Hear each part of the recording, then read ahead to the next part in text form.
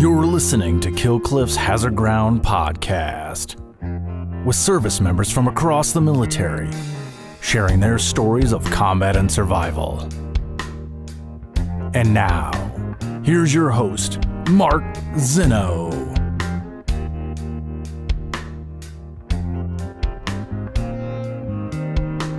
Welcome into the Hazard Ground podcast. As always, we appreciate you joining us each and every week. Before we get to this week's guests, yes, two of them, a pair of authors who have a new book out, an incredible series. We'll get to them coming up in a moment, but just a few reminders, as always, to follow us on all the social media sites, Facebook, Twitter, and Instagram at Hazard Ground Podcast as well. Keep those Apple reviews coming. We are inching ever so close to getting to be one of the top 100 Apple podcasts, and we can only do that with your help. So wherever you get your Apple podcasts, on your smartphone, on your PC, please go leave us a short review, give us 5 stars, tell us why you love the show. Doesn't have to be anything lengthy. You can do it right from your smartphone, as I said, and we certainly appreciate all of them, and we like to feature some of those reviews from time to time on social media. So a way to say thank you for you guys for helping us out and helping us grow this show.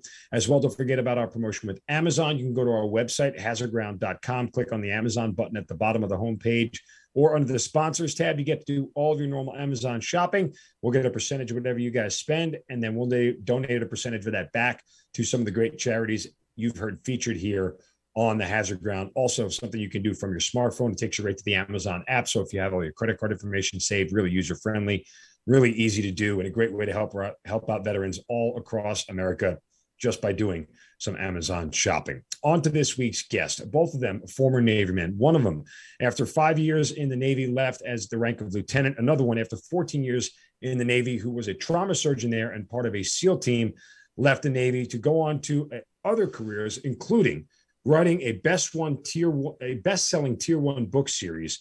And their latest book, called Sons of Valor, just came out this past June. It is Navy veterans Brian Andrews and Jeffrey Wilson joining us here on the Hazard Ground. Brian, Jeffrey, thank you so much for joining us, gentlemen. Great to be here, man. Thanks for having us. Yeah, so happy to be here. All right, so both of you guys coming from the Navy, and just so the background or everybody understands, the whole book series, it is a multiple of books here that are coming together. Just the latest one that came out, Sons of Valor. Just real quick, give everybody sort of the background on the book series itself. Yeah, sure. Sons of Valor is actually sort of a spin-off series from our Tier 1 series. There's 6 books out in that series. That was sort of where we broke into a high level of success in storytelling. And Sons of Valor is the first book in a new series that shares that same universe. The main character, Chunk Redman, in that was a minor character in our Tier 1 series, and we got so much fan mail about him. They loved him. So when we had the opportunity to spin off this other series, we decided who better to head up the new Tier 1 SEAL team than Chunk Redman, since everybody seemed to love him. So that's the first book in this series, but both series continue to march on. Tier 1 will have its next installment, book 7, next year, and next summer, the second Sons of Valor book will come out. So we always got a lot going on. Yeah, we can relate. I get a ton of fan mail at the Hazard Ground, except sort of the exact opposite. So we have that in common. Anyway.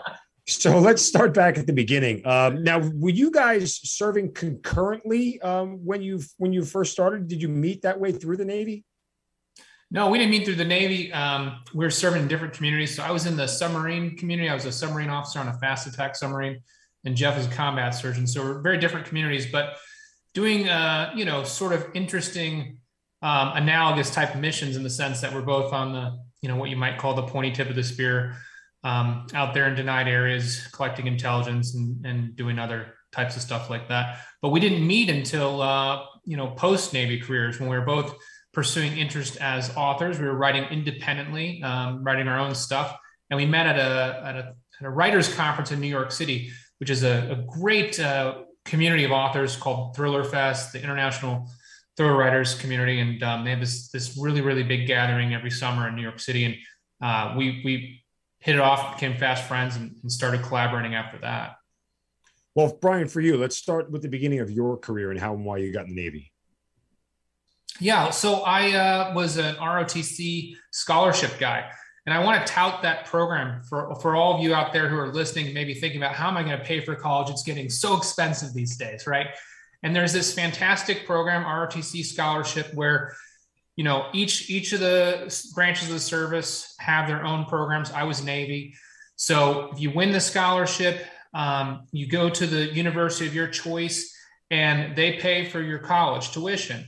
In exchange, you pay back with service. And I think this is a great model for a couple of reasons. Number one, when you graduate from college, you have zero debt. So instead of being saddled with this massive burden of debt that you're going to be paying down for the rest of your life with student loans, you graduate debt-free from universities. That's fantastic.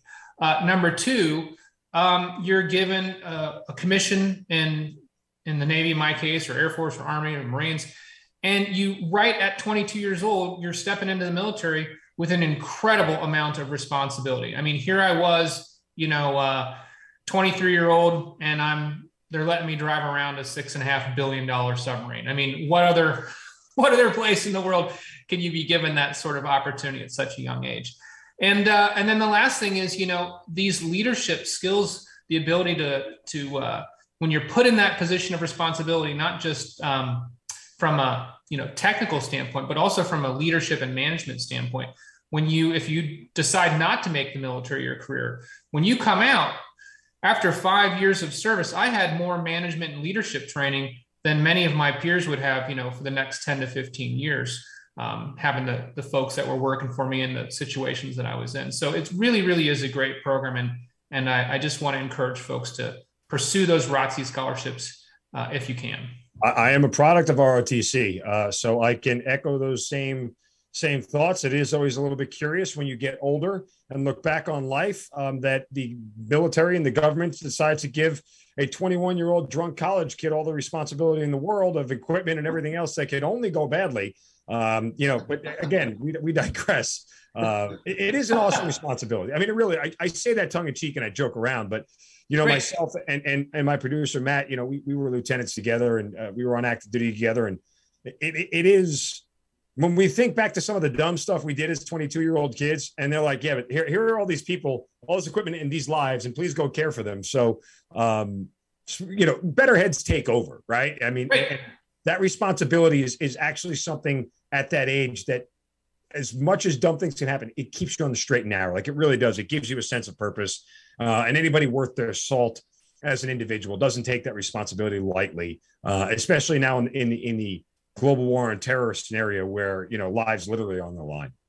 Yeah. And I think that the military, this is a program that's been around. It's been stress tested for a long, long time. And the military doesn't suffer fools. So, you quickly either rise to the challenge or you're sort of, ushered out the door. And I think most of us, that look back fondly on our military careers can proudly say that we rose to the challenge and we met those obstacles and we became better versions of ourselves because we were put in situations that tested us both, emotionally, but also, our maturation.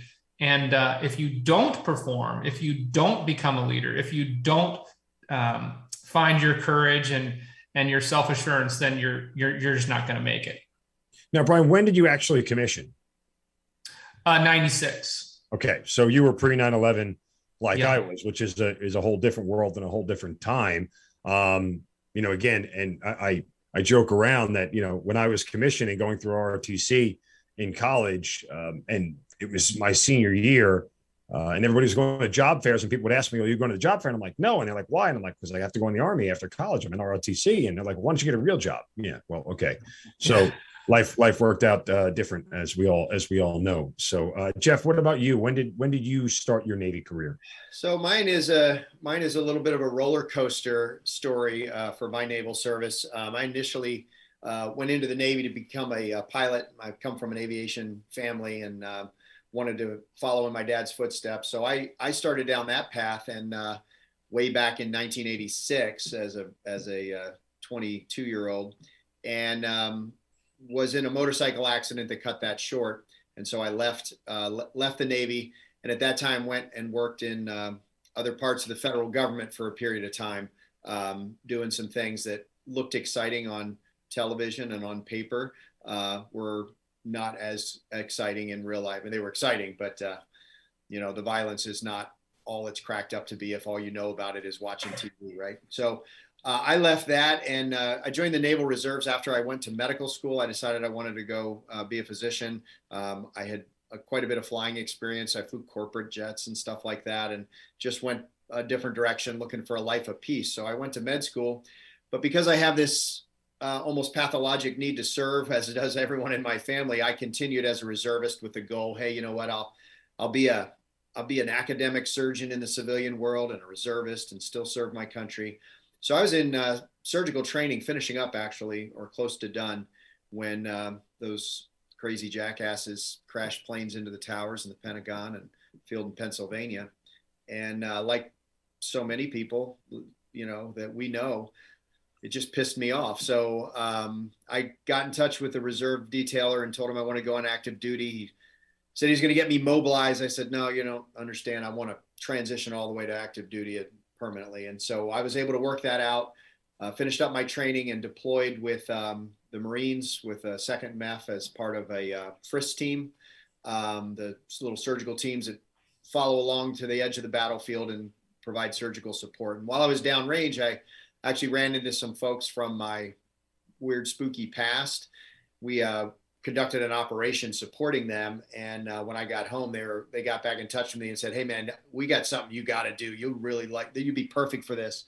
And long story short, I went through a bizarre screening process that began in a bar in Virginia Beach and eventually ended up with an East Coast based SEAL team, developing a little small footprint package to provide direct action surgical support with just a couple of people, in denied areas, austere areas and stuff like that. And so then I spent the vast majority of my time in the Navy doing that, and also supporting a joint counterterror task force afterwards. So that sounds weird story, as they say.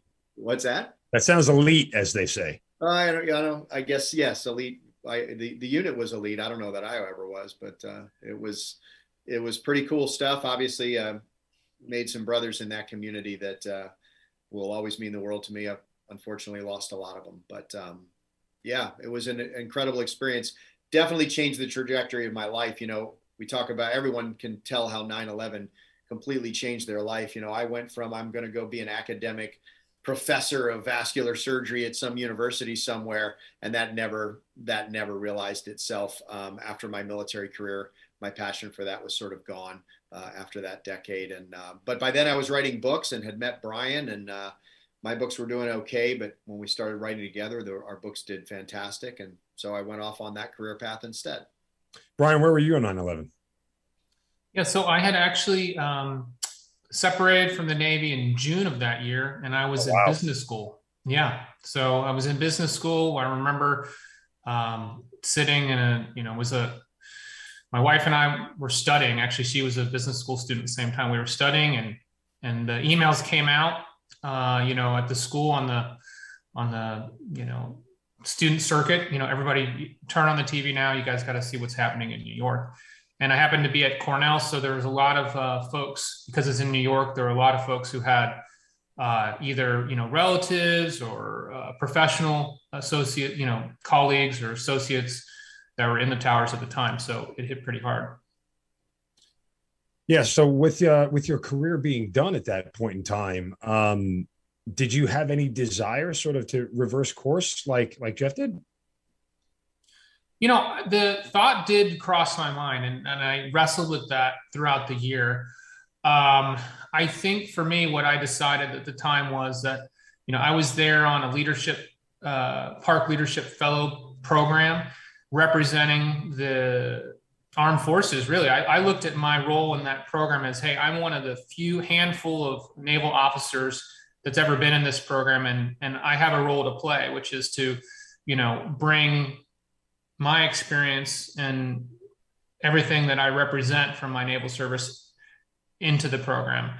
And as a submarine officer, that's not a community that you just simply sort of jump back into, so to speak. Does that make sense? Like the ships are on very rigid rotations, and it's not like I could have called up the detailer and said, hey, stick me back on a boat. I want to be in the front lines. So I don't know how that would have worked out. Maybe I could have done that, but that wasn't the path that I chose at the time. Jeff, I'd like to go back to you for a minute.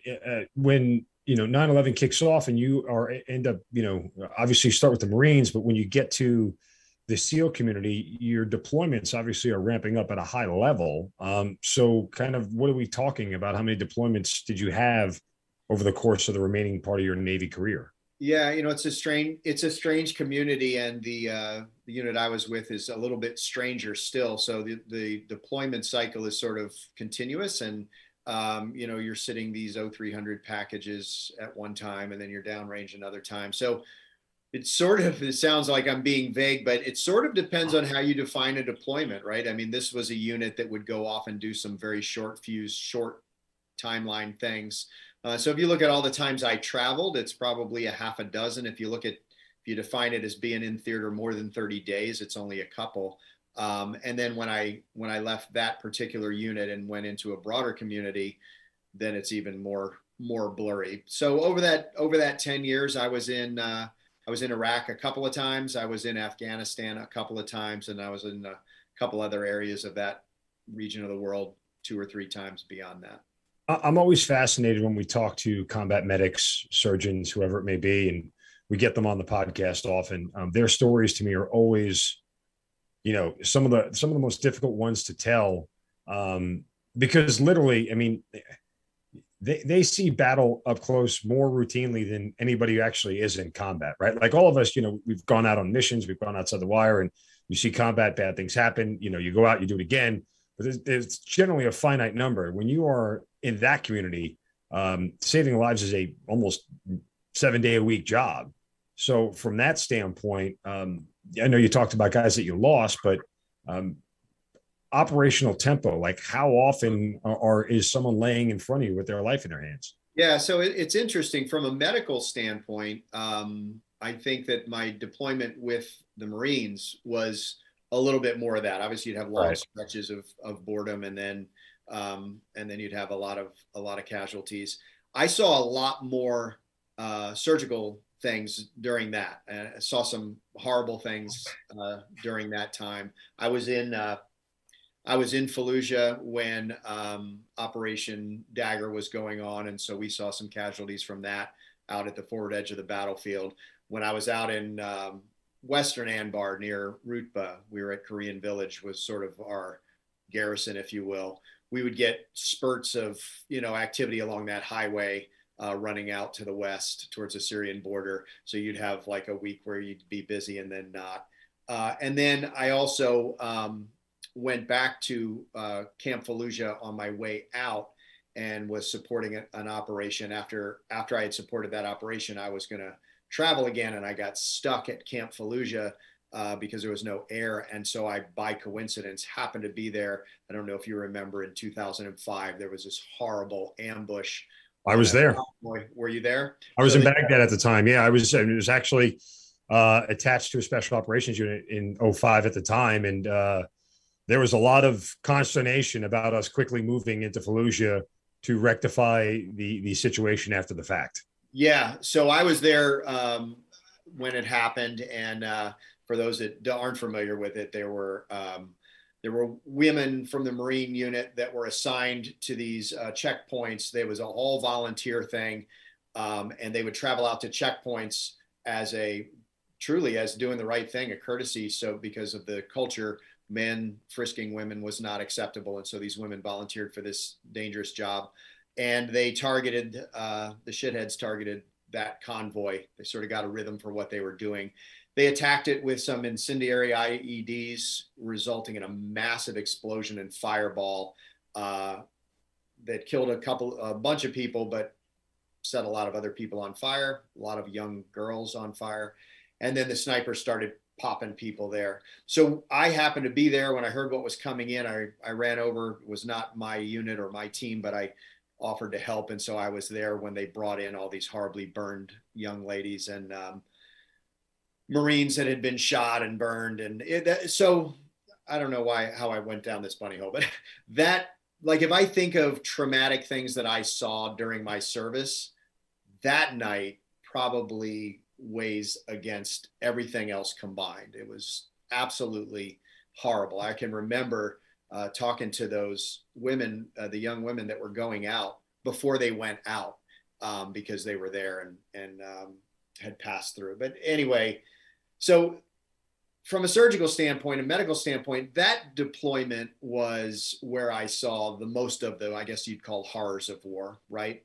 Mm-hmm. When I was with the JSOC unit, we didn't see a lot, because that's a unit that's in and out, and you go somewhere across a border you're maybe not officially recognizing, and spending a few days there. The idea was that we were going to support those very small teams with just one or two people and what we could carry on our backs. And so that was where I saw more combat operations, but a lot less medical stuff. And I would say the handful of medical things I saw, the vast majority of it was either relatively minor in terms of, the horrors of it for our guys, or it was the bad guys, which wasn't as emotionally taxing as you can imagine.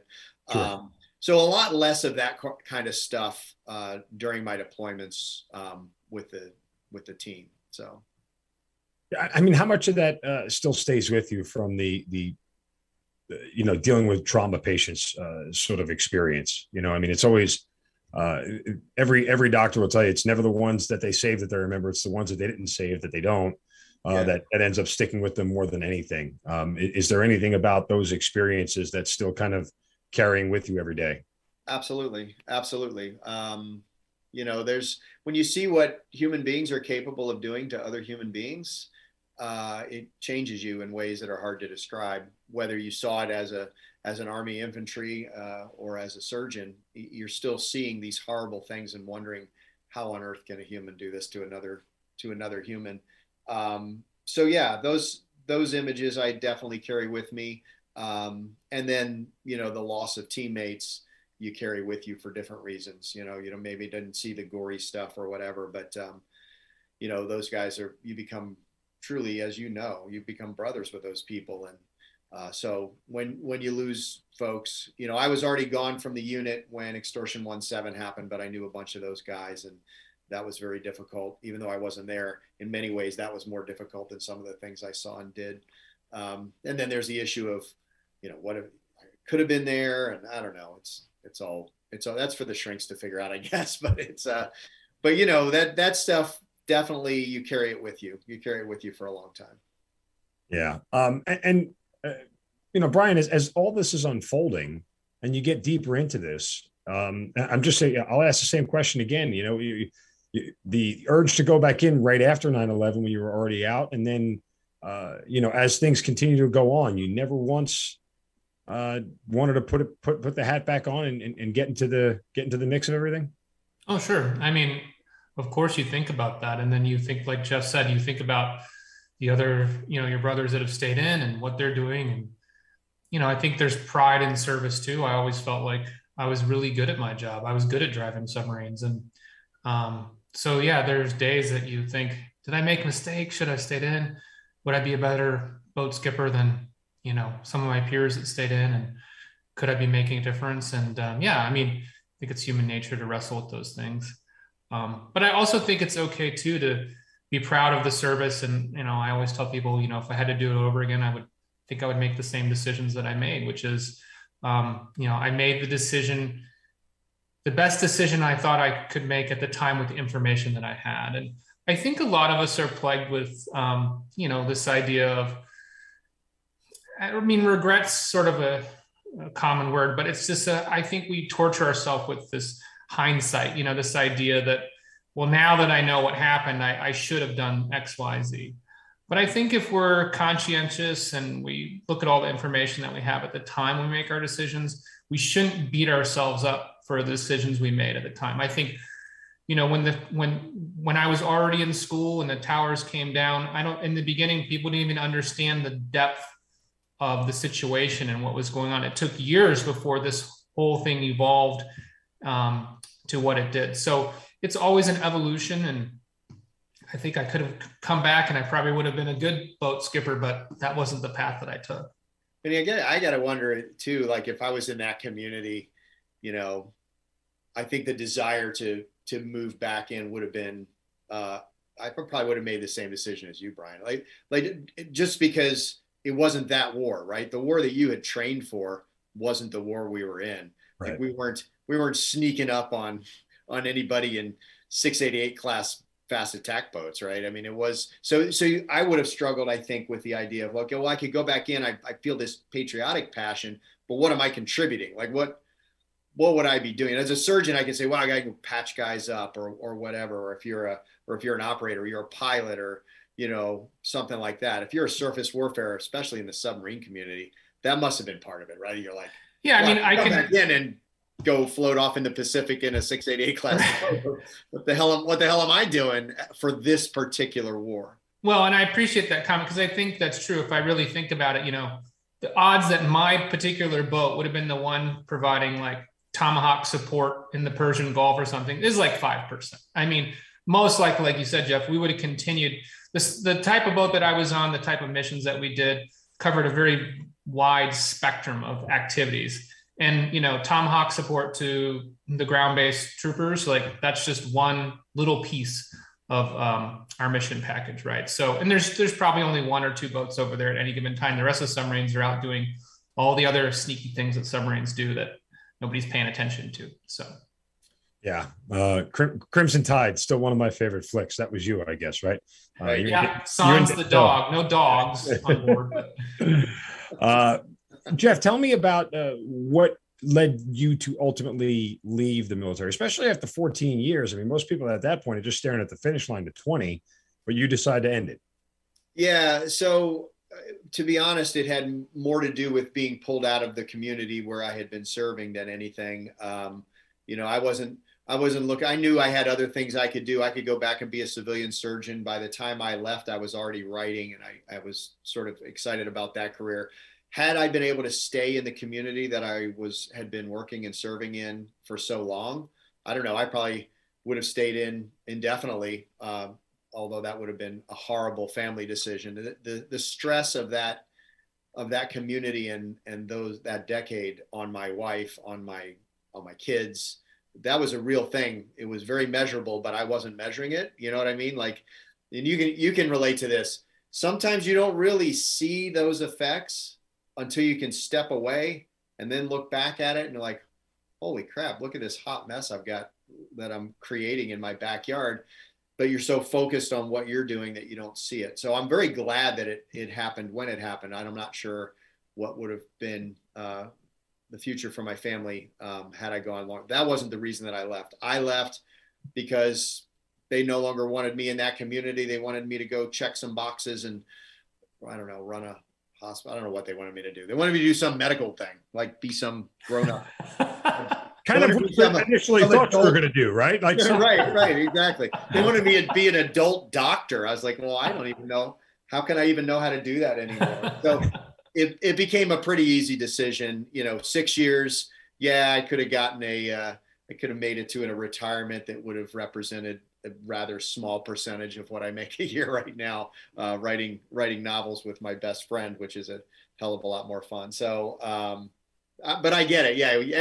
I've never given the number of years of service and had people go, 14 years. What are you, an idiot? Like you're almost there. But for me, it was really about the job rather than the, career or whatever. Well, apparently you haven't been brainwashed like the rest of us that 20 is the mark that we all need to attain to, right? I mean, you were impervious to that whole ideology, especially now with, everybody in the military resigning their commission nowadays because it's the grandstanding passe things to do. Yeah. Over things that frankly aren't worth resigning over, but different discussion for a different day. Right. I digress. So we talked about how you guys met earlier. Kind of give me more of the background and the details. Jeff, you had just left the Navy, and Brian, you were already in the author realm at that point. Yeah, the author realm was something I sort of stuck my toe into. I had been doing some entrepreneurial things. I had a small business that was up and running and doing well. And quite frankly, I'm going to be honest with all you aspiring authors out there. if you don't have a little war chest of money that you've saved and made from some other occupation, then you're taking a very big risk getting into the writing business, because it is a very difficult and challenging industry to make a living in.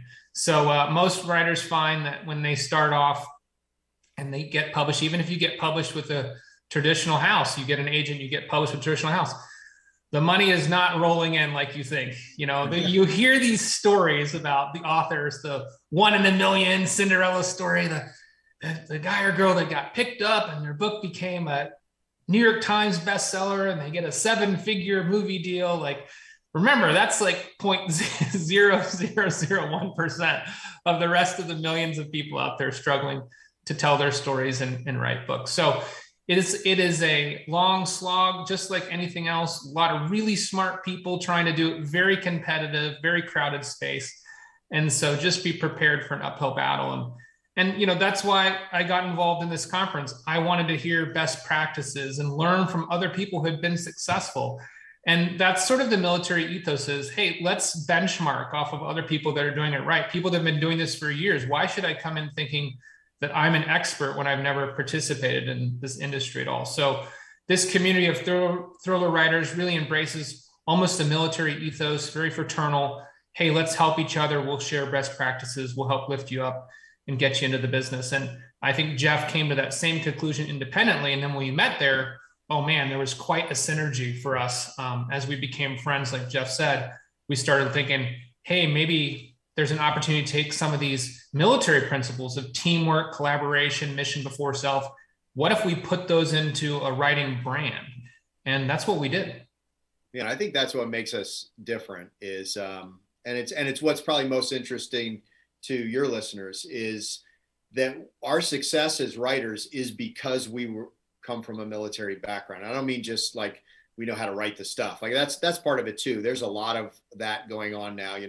Back in the day when we were kids, those great military thrillers, they were written by people who had never served in the military. And now you've got, Don Bentley out there. You've got Joshua Hood out there. You've got us. You've got Tony Tata's out there. You've got all these people that have real military experience writing in the space. And so it's exciting. But what I'm referring to in the collaborative process with Brian and I is that those lessons you learn, when you're in the military, especially during wartime, that idea of mission before self and team before self, those aren't just words anymore. Like that's how you live your everyday in order to get jobs done. If you're on a nuclear submarine, if you think you're the dude that's driving the submarine and everybody else is just, minor characters in your play, then you're not going to be very successful. And so we both came from backgrounds in the military where it truly was mission and team before self. And like Brian said, we actually had a conversation over drinks one night in New York, like what that would look like if we were to collaborate. And I will be honest, at first I was against it. I've been writing my whole life and I couldn't imagine how you write together. It just didn't make sense. But the idea of using that team mindset, I found that very, very attractive.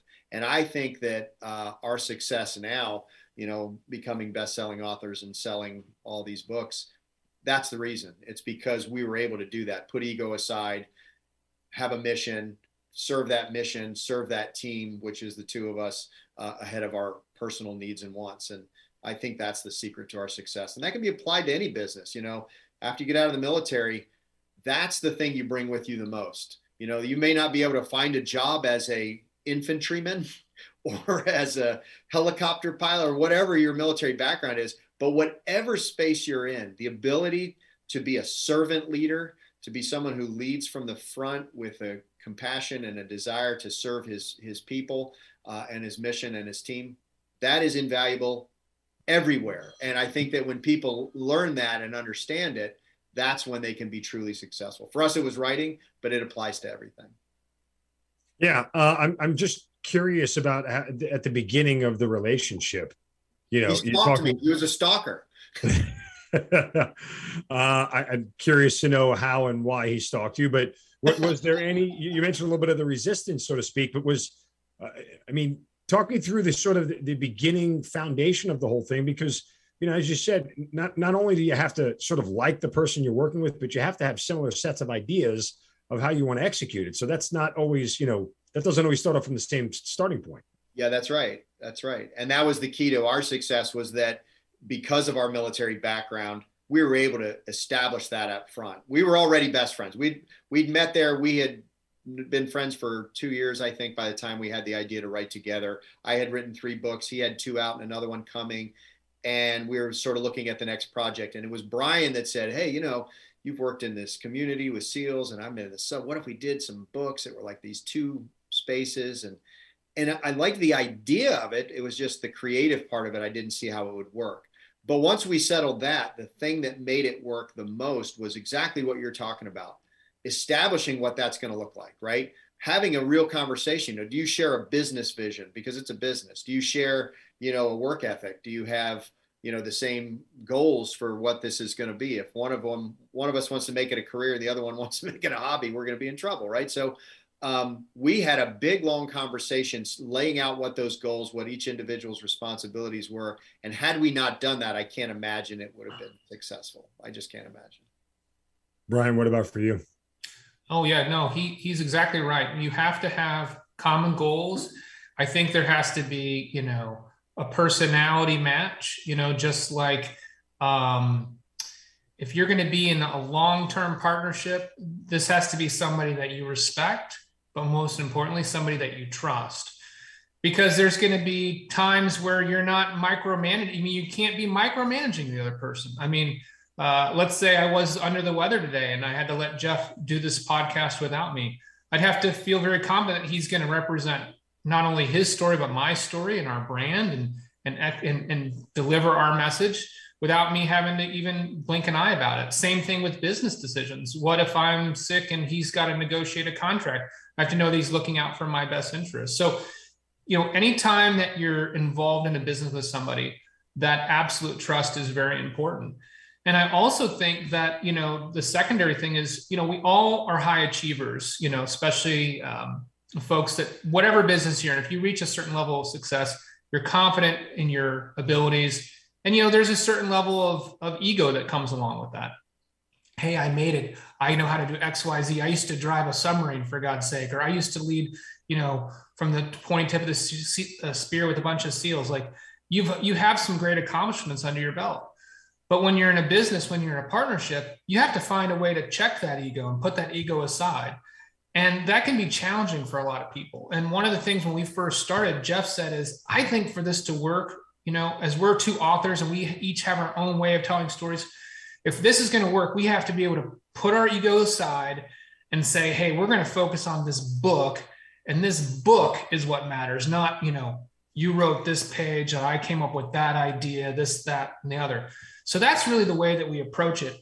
And over the years, it's come to really personify our brand, which is when somebody picks up one of our books and they turn to page, 137, they're not going to be able to tell a difference between that page and 20 pages later. It's not going to be like jarring because, oh, this feels like one guy telling a story and this part feels like somebody else. And the reason why that is because we both have given the other author free rein to edit and change and do whatever he feels is necessary to make the story better. And you end up with one seamless voice throughout the book. But you wouldn't have that if it wasn't for the trust and putting the ego aside as we write the story. So essentially, your relationship is unlike every marriage in history. Got it. Writing that down.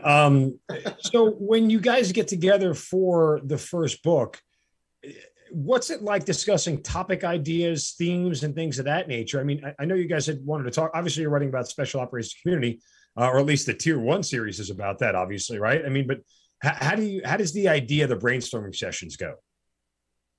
Well, I mean, Jeff likes to use the analogy, say we're like 2 8-year-olds in the backyard playing Army, and that's kind of what it's like, and that is the most fun part of the process, I would say, is when we start a new story or a new series or a new book in one of the existing series, is we sit down and we're like, all right, what if? Every story starts with this what if question, and so Sons of Valor, for example, the what if question is, hey, you know what? We've had this asymmetrical battlefield in Afghanistan for 20 years. What if, the Taliban was to acquire drone technology that suddenly leveled the playing field, put them on the same par as us? How would we adapt to that situation?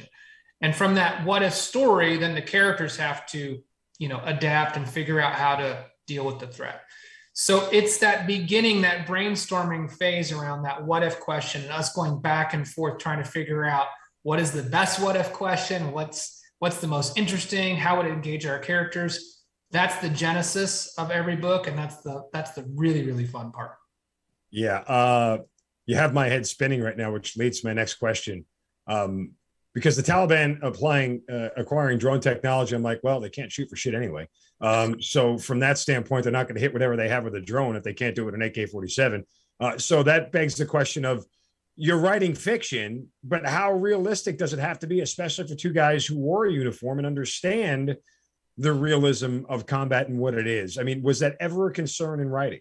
Yeah, I would say that we started out from the very beginning with a commitment to each other that we were going to look, it's fiction. We're not going to write about the 4 weeks that you just go to the KBR and have a, omelet while you wait for a mission package. That's boring.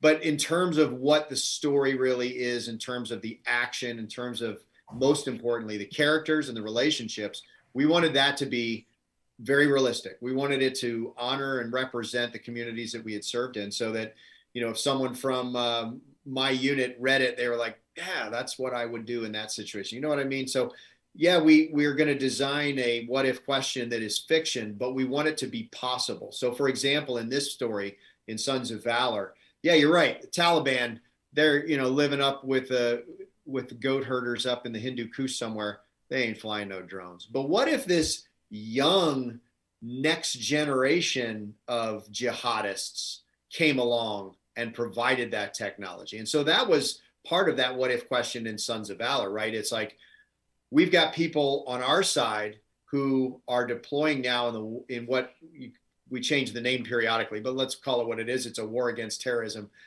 There are people deploying right now somewhere in the world who weren't born on 9/11.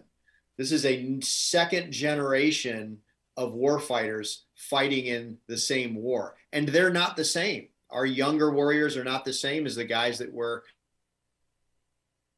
on 9/11. But wouldn't that be true for the bad guys also?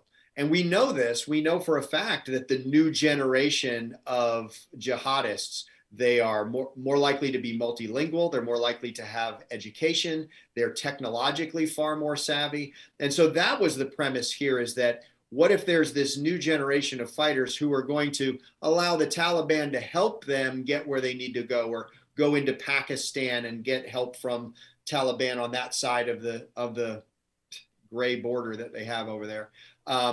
What would that new generation of jihadists look like? And what will the new generation of American warfighters do in response to a suddenly asymmetric battlefield after 2 decades of controlling the airspace? So hey, you got me. I'm in. I'm hooked. All right. and let's not forget, over the past 20 years, something else has changed, which is the accessibility to these type of weapon platforms. And we have our friends in China to thank for that. So, at the beginning of, the war on terror 20 years ago, a Predator drone, was something that was only in our arsenal.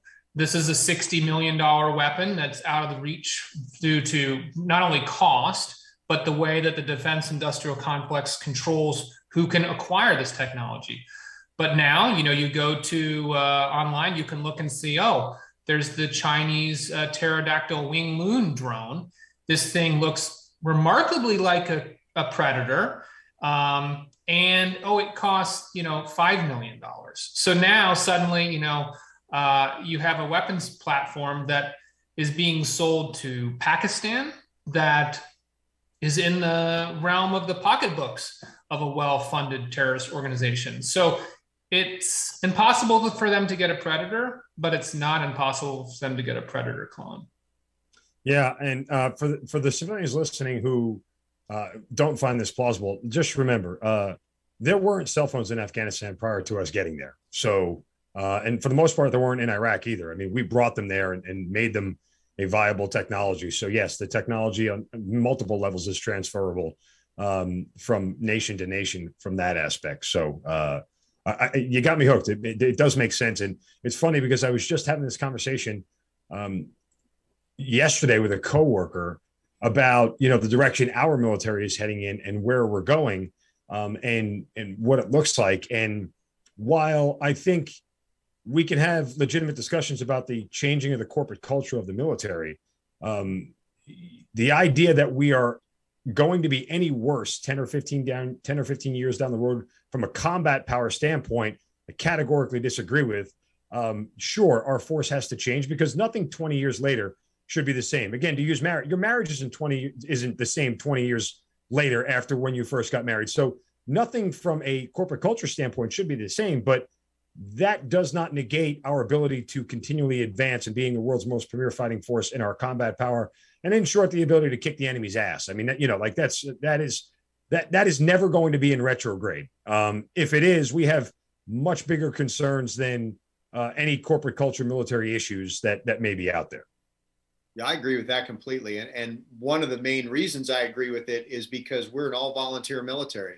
People that are joining the military who are saying, I want to be a Green Beret, I want to be a Ranger, I want to be a fighter pilot or a Marine, they are motivated by something personal. It's, there's the occasional sociopath that slides through, I suppose. But in general, right, these people are highly motivated by a desire to serve their families, their communities, and their nation at a very high level. And as culture changes, these people, this select 1% that choose that path, they don't change. The technology changes. Yeah, the corporate leadership and org charts might change.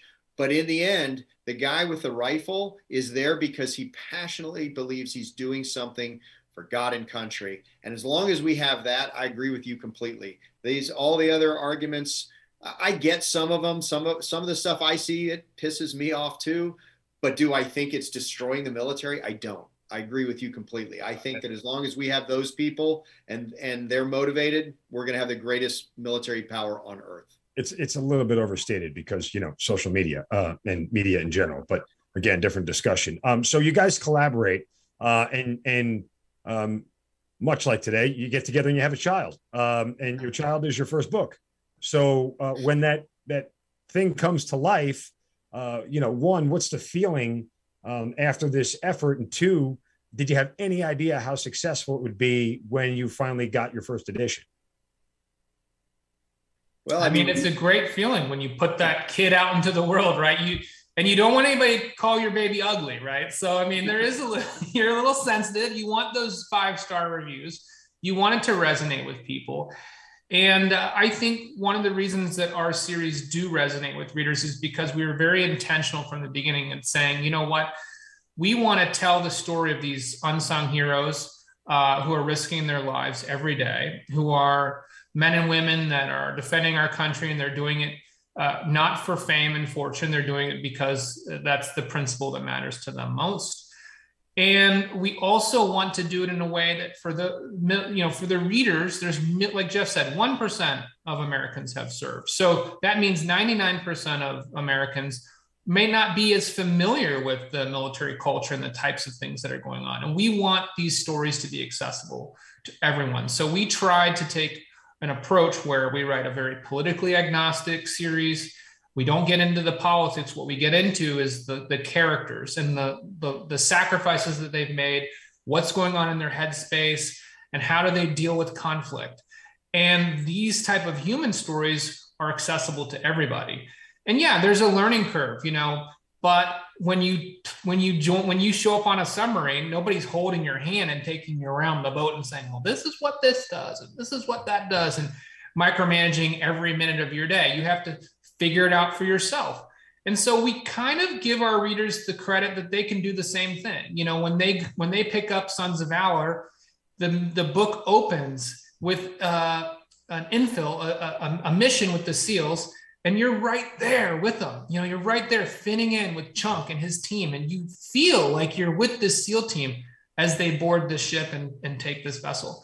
And so we give our readers credit that they're going to be able to handle that, and they're going to enjoy it. And it turns out they do. Jeff? Yeah, thank goodness they do, because, I've got 4 children and mortgage and all that. But yeah, no, I think children. 4 like living human children. I like what you said, because we've used that before. The idea that that's your child, and when you come down to that collaborative thing we were talking about before, that's exactly right. Wendy and I don't divide up the kids and I'm in charge of the boys and she's in charge of the girls, or more likely I'd be in charge of the ones that are trouble. But, instead it's like our kid. And that's how Brian and I approach these books. This is our kid and we want it to do well. But we wanted to start off with the ethos that we described to you before and how we approach the books. And we didn't know. With Tier 1, we didn't know. It was either going to be a big success or everyone's going to go, that's terrible. We're blessed that it was a big success. But I think the reason is what Brian said. It's because people like the stories. They, especially right now, they consider these people heroes and they want to see what they're really like. They don't want that Superman type superhero character. They want a guy who's got difficulties and flaws and relationships and stuff like that. And that's what we try to write, instead of that invincible bulletproof guy that goes in by himself, right? Flies the helicopter in, gets out, kills all the bad guys, rescues the girl, flies back. And we don't have any of that. We have team oriented, everybody has their important mission or important job on the mission, and the relationships matter. And I think that's why we've been successful. I think that resonates with people. They like to see characters portrayed as they really exist in real world. Yeah, what you just described about the hero thing, essentially the Hurt Locker, which is why it sucked. Right. Discussion for another different day. What's harder, writing your first book and making it a success, or your second book, the follow-up book, and making it a success? I mean, anybody can make a pretty baby once. Making 2 of them in a row ain't that easy. Yeah, that's a different stress, isn't it? You're exactly right. And usually, readers will, if they love the first book, they demand a good second book. If you can get 2 of them out, they'll give you a pass on 1. Maybe book 3, maybe book 4 isn't as good. But you better make sure that second book is even better than the first if you want to grow the brand in the series. So it's funny that you key into stuff like that, man. It's like you've done this, but that was a real stress. I remember when rodeo, Jeff. I'm good at this. I remember when we were writing that book, that was a real thing we talked about all the time. It's like, man, we gotta keep this one tight and sharp. It's got to be better. It can't be as good. It's got to be better, or else we're gonna have attrition. We're gonna peel off these readers, and we're talking about quitting day jobs here. We got to keep this moving. It's a real stress. No, it is. But I assume, the creative process for it, in a sense, you can make perfect the enemy of good, right? Yes, it's hard to know what readers are going to react to positively and negatively. As you talked about at the top of the show with that one character who people just wanted to see more of. I don't think you ever wrote that character with the intent of, we're going to make this guy a bigger, grander character down the road. You just right. sort of got that reaction from people and went with it. So from that standpoint, in trying to make it better, there's a sense you can do too much editing. You can do too much refining, too much trying to make it absolutely perfect. And it ends up becoming more flawed than you realized. No, I like that point, that perfect is the enemy of good. And I think, in the Navy, we used to have this polishing the cannonball expression, how long can you polish something? How shiny does it need to be? And at some point you do reach diminishing marginal returns. And I think we're aware of that. And now that we write 4 series simultaneously, it's more important to us than ever that we're not wasting time. But I think, one of the things that maybe occurred to us and I haven't really heard other authors talk about this, so maybe this is unique to us, or maybe it's not, maybe everybody does it, we just don't know. But I think you avoid that slump by realizing that the characters' lives matter to them, right? So like John Dempsey's never going to get sick of his life because it's his life. So whatever the next challenge is that's thrown at him, or whatever happens to his teammates, it's going to matter to him. And so you think about your own military career as you advance and you change commands or you change missions. Each new command, each new mission, each new opportunity is stressful. And there's an opportunity for failure. There's an opportunity for success. There's new people coming into your life, other people you have to say goodbye to. And so by modeling our series based on real life, it's not boring for us, number one. And number two, the characters care about what's going to happen to them. So that's how we've achieved that goal of saying, hey, book 2 is not just us recycling what we did in book 1 in a slightly different way so that it pleases people. It's what happens next in the characters' lives. And they have stakes in their own lives. And so you feel that when you read it. And that's why what's really, really cool, really rewarding for us is we'll see reviews from readers, and you can see a couple weeks go by and they've read the next book. And then their name shows up again. They read the 3rd book, then the 4th book, then the 5th book, then the 6th book. Then we get an email. When's book 7 coming out? Like, I need to know what happens to these people. And that means we're doing our job. And that makes my day when that happens. How do you guys know when a series is over? Like, again, as you said, people keep requesting more and more.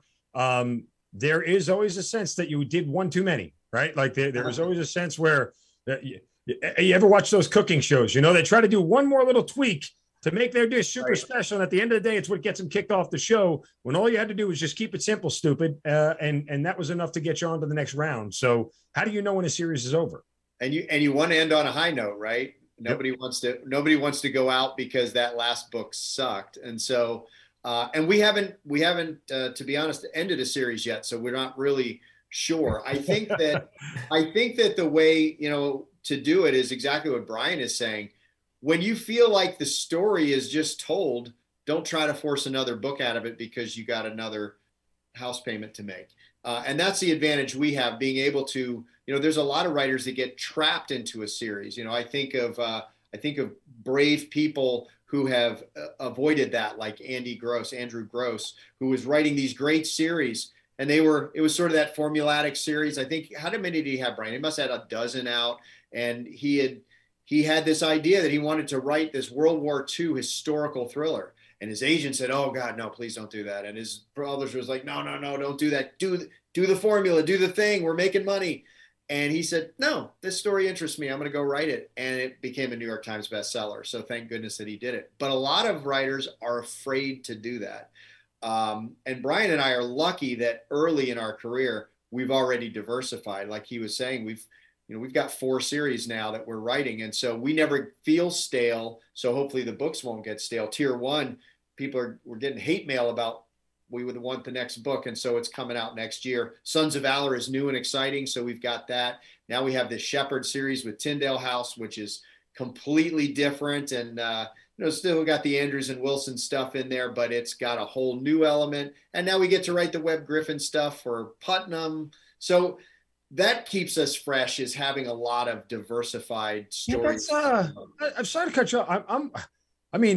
I can't finish a thought without, changing topics. Like, how are you writing so many different things at the same time? That's not confusing? It goes back to these characters. They're like real people. So just like you wouldn't mix up your friends, or people that you work with. Sometimes I'd love to do that. I'd rotate them in and out. Like, that'd be great. Write Mike out of the scene. Yes, I'd like to write you out of being a coworker. Please, you're fired. I don't have the ability, but it'd be great. Yeah, for us, these people it would be impossible to confuse Chunk and Dempsey because they're like guys that we know, so it'd be very, very difficult for us to sort of mix up their personalities because they're very distinct in our minds. And I think part of that, because there's 2 of us, we talk about these characters all the time, and it's like we both know them, so we have different perspectives on them, and that's kind of weird and creepy too, that there's these fake humans that are sort of the product of 2 minds, Jeff's perception of how they think and my perception of how they think, and when you merge them together, you get one fake human. It's kind of strange, but it keeps them very, very original, I would say, because it's not just 50 characters that Brian thought of. They're not all talking like Brian and acting like Brian, and they're not all talking like Jeff and acting like Jeff. They're really the product of our 2 personalities and our 2 experiences. So as you continue to go through these series, how do you kind of know what's next? How long can they go on for? Do you guys have a desire to do something different? Do you start another series while you're in the process of all this stuff? There's still a lot of things up in the air, I guess. Yeah. So sort of yes to everything you just said. We do a little bit of all of that. Because we tell longitudinal stories across books, that makes keeping the storyline in an individual series sort of a little more kinetic and interesting and exciting. And when that story is told, I think we'll know. We haven't hit that point yet. I guess the first one would be with Tier 1. We're about to finish writing book 7. So that's one element. But then the other things you said are also true. We are writing and developing other series simultaneously, which is good for a creative schizophrenic like we are, because you've got somewhere else to put some of that creative energy into. And the series, like we have a techno thriller series coming out in 2023. That's a whole different space and different kinds of characters. And it's not really a military thriller. It's more, it's different. And so we're able to get that developing. And sometimes those things will give you a fresh idea that you could use in the different series. Like, oh yeah, that made me think of this. It wouldn't work here, but you know what, that'd be great for? Chunk could do that. So there is a little bit of crossover in the creative seeding of it, but we do all of that. Everything that you just said, we're moving different series. We're creating new things.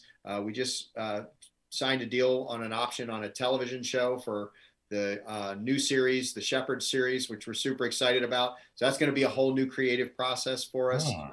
So I think that's how you do it, is you just keep yourself stimulated like anything else. You keep yourself interested by growing yourself as a writer, letting the stories that you've written, let them grow, let those characters grow and change, allow them to change, and then it doesn't get stale. I think that said, you've known me for an hour. Which character am I playing in your television series? I think he might be, let's see. He couldn't be Elon. These are dashing good looks. Don't downplay that now. He could. Oh yeah, well, I think he could be Grayson, right? He's a shooter. I was thinking of Grayson. Maybe he could even pull off Jed. I don't know. Yeah, no, you could pull off Jed. All right, now I'm going to read everything to find out how much I'm like Grayson and Jed. How much we just insulted you, or exactly. If we did. Jed's the lead, so the only other question is who's my leading lady playing across from me, and if I had a couple of choices there, I'd throw you a couple of names, but yeah, that'll be a much more television-oriented discussion. So, regardless, yes. I kid. No, but I mean, I think it's great that you guys have this relationship. But come on, there has to have been some sort of disagreement somewhere along the way. It couldn't have all been sunshine and rainbows.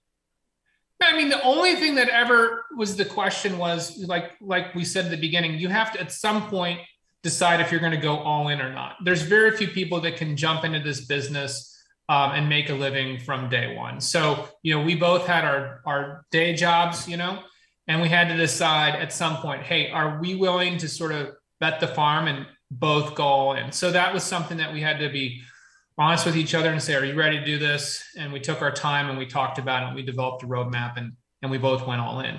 But, if Jeff hadn't been willing to go all in or vice versa, we probably wouldn't be having this conversation, because that was a big step for us. And that's when we branched out from doing one series to multiple series.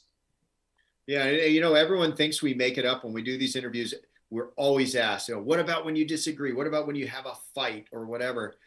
And I can honestly tell you, it's just not really happened. It's not that we haven't disagreed, but that mission before self and that level of trust that you develop, that sort of diffuses those disagreements, because, if I'm like, let's go in this direction, and Brian's like, let's go in this direction, and I sense that he's really got a passion for it, I trust him enough to say, you know what, if you feel that strongly about it, let's give it a try. The other thing is the business we're in, if it doesn't work out, it's not like we can't go back and rewrite it, right? So I think that's one of the ways that we avoid conflict, is the trust, but also the willingness to say, look, it doesn't sound right to me, but if it really does to you, let's do it and see how it turns out, and we can always change course. What's interesting is we've probably done that a dozen times over the last few years and 15 books or whatever.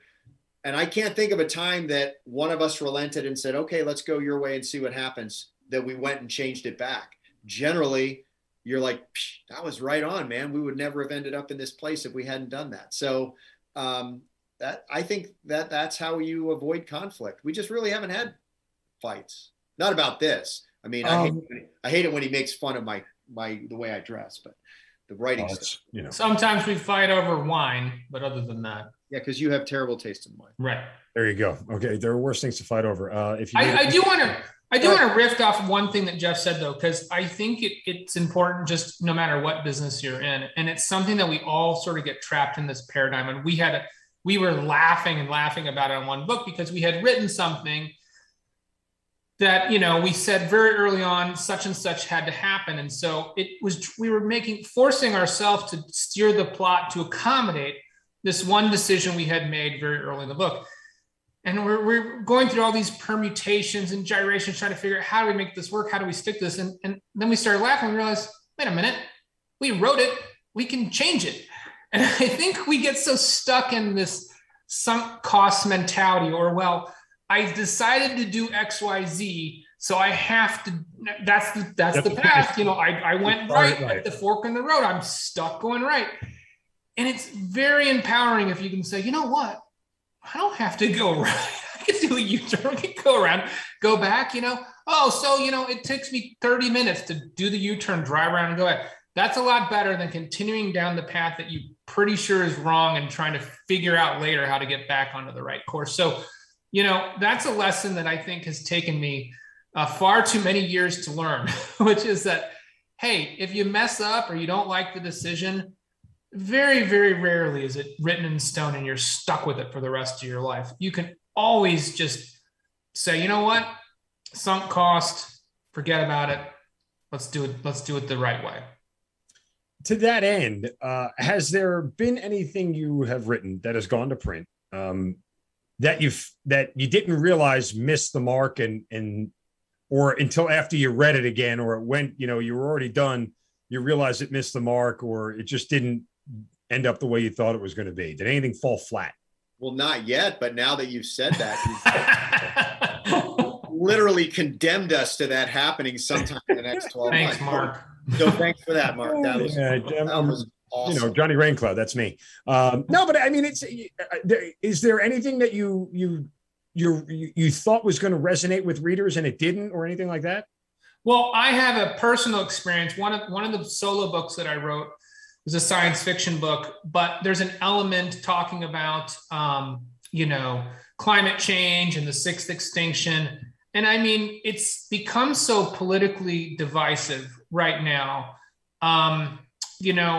that you have to be careful as an author. There's things that you want to talk about and include in the stories, but you have to be aware that, especially over the past 5 years, people have a lot of triggers now. So, you can say something, you're going to get some readers that are going to be very upset because you're challenging whatever their preconceived notions are. I think lately what's happened in America is a lot of people have liked to sort of immerse themselves in the echo chamber of their own beliefs, or, news or social media that sort of confirms what they already think or things that they know. And so if you are exposed to information that doesn't quite fit that picture, the response now is to get out and attack that, different opinion. And so as an author, that's something that we deal with. You're going to get reviews of people that say, I was a big fan of yours, but now I hate you because you talked about X, Y, Z. And I think it's important as authors, first of all, we're expressing food for thought. I mean, I think every story is not us preaching to our readers. It's us showing them that, hey, these characters are facing different stressors and situations in their lives. And this is all food for thought for you to think about. We're challenging our readers to think about their preconceived ideas and their opinions on the world. We're not telling you to change them. And so it's a tougher landscape, I think, to navigate maybe than it was 10 years ago in our business. Yeah, and it's weird too, isn't it? Like as you're reading, and it doesn't happen to us that often. That I remember that in when Reset came out, that there was it was only a couple of people. Yeah.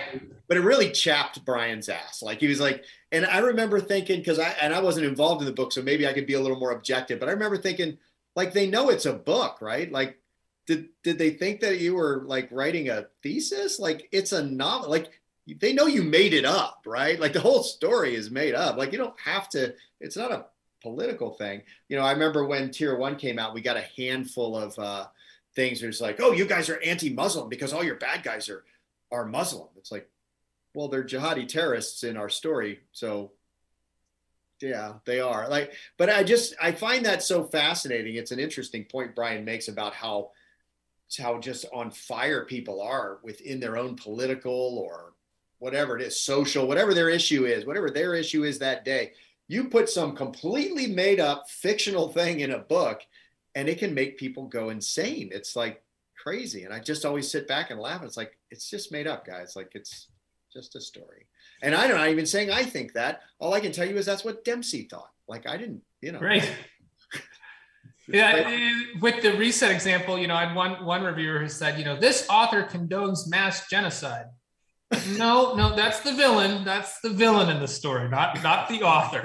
Let's separate the author from the characters. Oh my God, you can't write anything now without it being translated to some sort of wild opinion on social media. So how much, to that end, how much of you guys are in what you write, or is it you totally separate yourselves from the characters?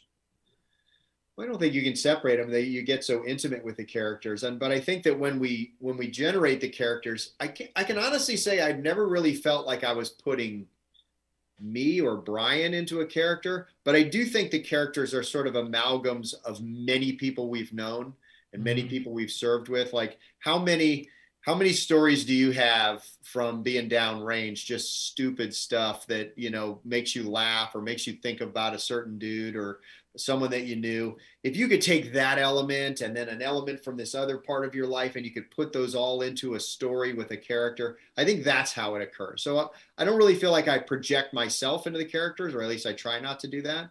But I think Brian and I sort of take people from our lives and from our experiences, and the characters become very real for us because we put elements of real people that we've known and served with into them. So I think it's more that than us. You agree with that, Brian, or is your character, or it's all you? Is it all you? I definitely agree, and I think, you know, there are some characters who are named after real people that we know, and you know, so certain mannerisms or, you know, quirks of their personality find the way into the stories. They're always with permission. We ask people if they want to be a character in the series, but it's fun, right? But they're also different people than their doppelgangers, right? Because they're put in this fictional universe. But I think that richness, especially those things that you admire about people or those elements of people's personality that challenge your own perceptions or make you say, like, I wouldn't have looked at it that way, or that wouldn't have been the thought that came to my head.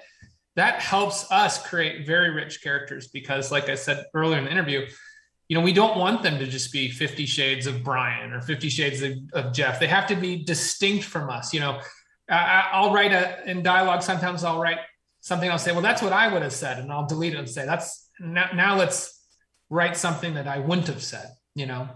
Right. Well, write me in as the most polarizing figure you can think of. So the next character that emulates me will be polarizing, to say the least. We're way ahead of you. I've been writing that dude for this whole hour. Good. Glad to know that I could be the inspiration for something useful in life, as I have often fallen short on inspiring anyone to do anything these days. All right, gentlemen. Look, it's amazing what you guys have created. It certainly is impressive. When you look at the resume of books that you guys have put together, again, the Tier 1 book series, Sons of Valor, of course, as you mentioned, the Shepherd series, the Presidential Agent series. I mean, just the works and the novels just keep on coming. They're incredibly popular. You know, I assume everybody can get them everywhere they can get books online, say the normal places. Yep, everywhere books are sold. The easiest thing to do to just keep track of it is just go to our website, andrews-wilson.com. Every book is listed there, and we even, because we're so generous, we even have little links to your favorite booksellers. So each one it'll have Barnes & Noble, it'll have Amazon, it'll have a lot of independent booksellers because we're big supporters of indie bookstores. And so it's easiest to keep track of what's coming next because there's so many going on, to just follow us on the website or even sign up for the newsletter when you come there. There's some free stuff that those people get and early notification that they get. Brian actually worked really hard on this website that's really interactive now. There's opportunities for fans to interact with us and post pictures and that sort of thing. So that's the easiest thing. Andrews-Wilson.com. You can get anywhere you need to be. Well, and of course, again, we'll link all of the books that you guys have or directly to your website on hazardground.com so people can find it there as well. But again, I appreciate the story, gentlemen. I mean, clearly, storytellers yourselves. It's been a lot of fun speaking with you both. And certainly it's been a great journey to hear how you guys got from where you were to where you are and all the success in between. So we certainly appreciate you guys spending some time with us. It's a great time, man. Thank you so much for having us. Really good. Yes, thanks for having us on. And be sure to subscribe and follow Hazard Ground. No, thank you very much for the plug. Brian Andrews, Jeffrey Wilson, thank you for being part of the Hazard Ground. Thanks. You've been listening to Killcliff's Hazard Ground podcast, hosted by Mark Zeno. If you have an interesting story to tell and you'd like to be on the show, send us an email at producer@hazardground.com. And if you like the show, don't forget to subscribe, rate, and review on Apple Podcasts. Thanks for listening. We'll see you next time.